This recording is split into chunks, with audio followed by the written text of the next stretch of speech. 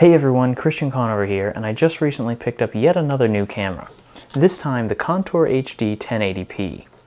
I was recently in Spartanburg, South Carolina doing a special episode of Roundel Table at the BMW Performance Driving Center.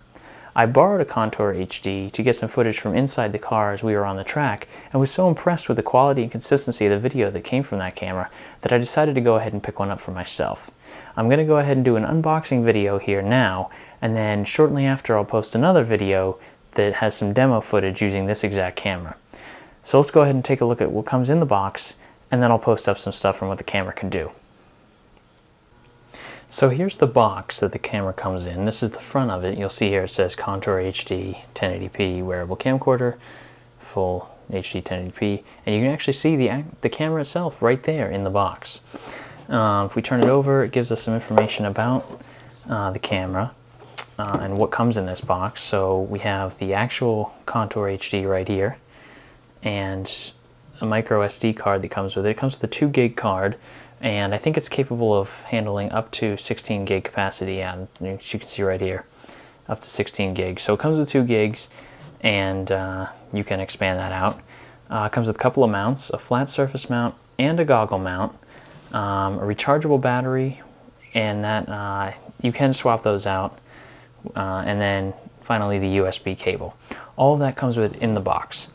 There are a few different modes of recording that you can do with this camera, which you can set all of that using a computer by plugging it in with a USB cable. There are very few options on the body of the camera, and there's no screen because it's designed to be pretty rugged and wearable. So they've put as little as possible in terms of buttons and other things that could be broken on the body of the camera. So you have to plug the camera in, and using the software that comes with it, you can configure the different options for what you want it to record. So it does 1080p, which is the 1920 by 1080 30 frame per second resolution, 960p, which is 1280 by 960, 720p, and VGA, which I think is basically the equivalent of 480p. You can change different settings about the bitrate and lighting and stuff, as it says here. One really nice thing that I was very happy to have when I was in Spartanburg was the wide-angle lens that's built in. So there's no attach or anything for the wide-angle lens. It's always wide-angle, 135-degree viewing angle. It records in H.264, which is a pretty standard format, and AAC audio. So .mov files are what you'd find with Apple QuickTime videos, and the microphone is built in. When I was using it down in Spartanburg, I was getting excellent audio quality from that, so I'll demonstrate that when I do the demo video shortly after this one with the footage I'm going to get from inside my car. So there you go, information about actual recording. A fully charged battery will last you 2 to 3 hours, and the memory card, it says 15 to 60 minutes per gigabyte of video. So I guess that means for 1080p video, which is the highest resolution it can do, you'll get 15 minutes of video for every gigabyte of storage you have, all the way down to the VGA down here, the 480p. That'll give you like 60 minutes per gigabyte, so pretty big range there. If you're limited on space and you can afford to sacrifice some quality, you'll definitely have that option. And as I said, memory capacity up to 16 gigs. Software works with Mac and Windows, and this is some stuff about the body of the camera itself. So it's a water-resistant camera, which is nice, especially if you're going to be doing like stuff in the water, like they demonstrate on their website, surfing, or if you're doing skiing, anything that could involve it getting wet, it's going to be resistant to any damage from that. It's pretty small, as we'll show you in a minute when I actually unbox the device itself, and pretty lightweight. And it charges off of a USB port, so you just, when you're plugging it into the computer to copy data off of it, it'll actually charge up that way. So flipping it over this way, just give it some more info about the camera, just some quick bullet points, and you know, shows it on a helmet if you were actually going to do that. And then finally, just a blank side of the box.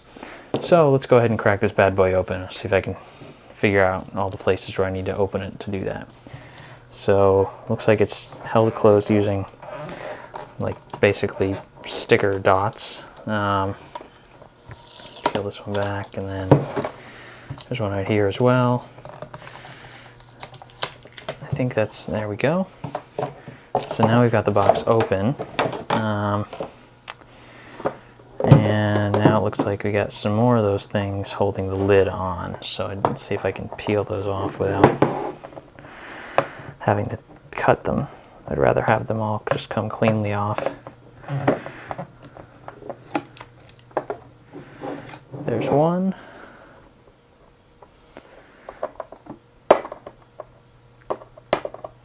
I can hear as I'm moving the box around that there's some stuff rattling in there, so that must be the accessories that come with the camera that are stored in the other section of the box aside from where you can actually see the camera. So behind this insert that has the picture of the guy wearing goggles, that must be where all the other accessories are. So should be able to open it up after I get this sticker off. It should just pop right open. So yeah, so there we go. So I'll take the lid off and set that aside. So first off, here's the camera. So as you can see, pretty nice little size. It fits right in the palm of my hand. Pretty lightweight. It's still on the little stand, so you know, not the most accurate, but let's see how I get this thing out of here. I'm assuming that I have to, let's see. I think if I push on that, maybe you'll see that it's actually sitting on some sort of a groove system, and this is what the people who make the ContourHD call the T-rail. So you basically can slide it onto mounting brackets and stuff using this rail system that's built right into the body. So it looks like I was able to pop that thing out by pushing it out the back. So first off, I'll show you when it was in. It was like that, kinda. I don't know how I can get it back in there again. Oh, there we go. So all I had to do was just push this out the back of the little plate, slide that out, and then the camera can only slide one way on the T-rails. So now I can slide it right off the T-rail on that plate, set that plate aside, and here's the camera itself. So that's the actual top of the camera. That's the left side. You see the lens here, that wide angle lens that we were talking about, 135 degree. And then the T-rail system, you can see that they're deep grooves in both sides at two different levels, so that you can slide the camera right onto one of the mounting bracket accessories. And then there's some sort of label on the bottom. Basically, I think it's just a warning label about something. And then so to actually access the buttons and the USB port, etc. in this camera, you slide that up. It's actually a whole rubber backing plate on the back of the camera, and you pull that away, and now we're looking at the inside of the camera. So we've got a switch here for high and low, and we'll find out what that does when we look in the manual. I don't actually know. Looks like the memory card that comes with it is already installed in here. I'm just going to pop that out real quick. If I can get it out, there we go.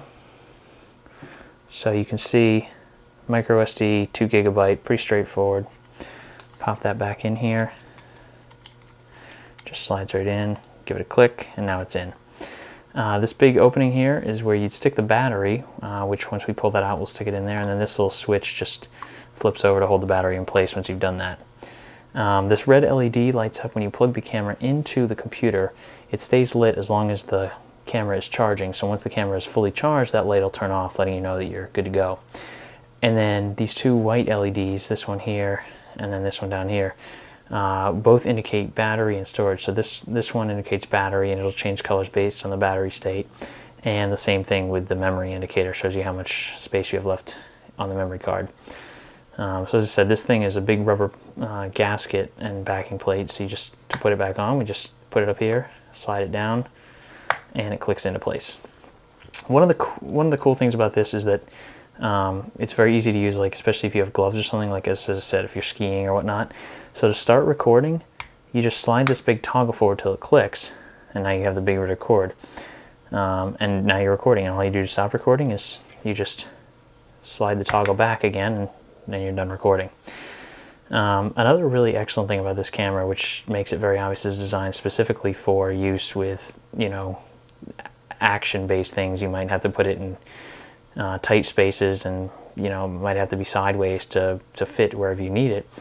The lens is actually rotatable 90 degrees each way, so that if you need to position the camera on its side, you know, either way or a variation thereof, you can rotate this lens, and that actually rotates the whole camera internals within the body. So now, if I wanted to mount this camera on, sitting on its left side, the video that I'm capturing is still going to be fully upright, which is very convenient. And the same thing, if I want to go the other way, I can do that. So very handy. So let's set that aside, and we'll go ahead and look at what else is in the box here. Don't want to run too much time. So let's go ahead and open up the rest. Pretty straightforward in here. It looks like we've got a whole bunch of stuff. I think that's everything. Yeah. So here's the manual for it. I'll go through that later and make sure that I can cover everything when I do the demo video later. I think this is the battery. We'll go ahead and open this bad boy up.